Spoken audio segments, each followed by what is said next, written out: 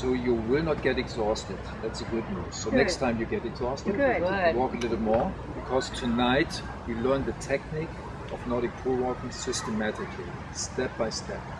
What you will learn is that Nordic pole walking brings you back, number one, to a great upright body posture. This is where we start with. An upright posture does not, and it's a natural walking gait. When I lose the poles, it's just natural walking. Easy. Sure.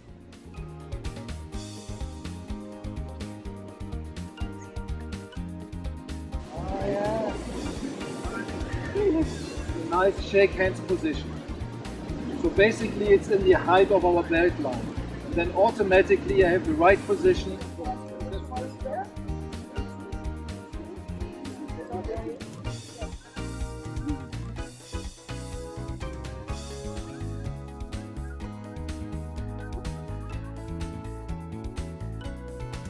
So when I walk uphill, I have the poles in the height of my shoulder and I stay upright. So I don't lean forward.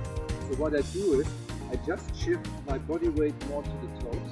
I keep my upright body posture as good as possible and just swing my arms high to the shoulders so that I have a good resistance to the poles. I do a demonstration. So when I go up, see I hit the poles here.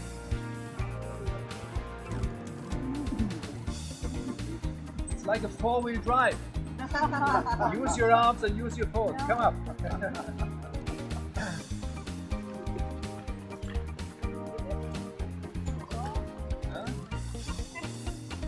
Help you.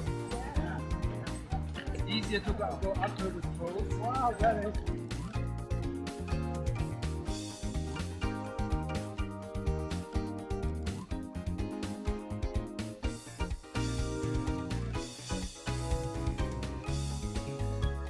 Above your head.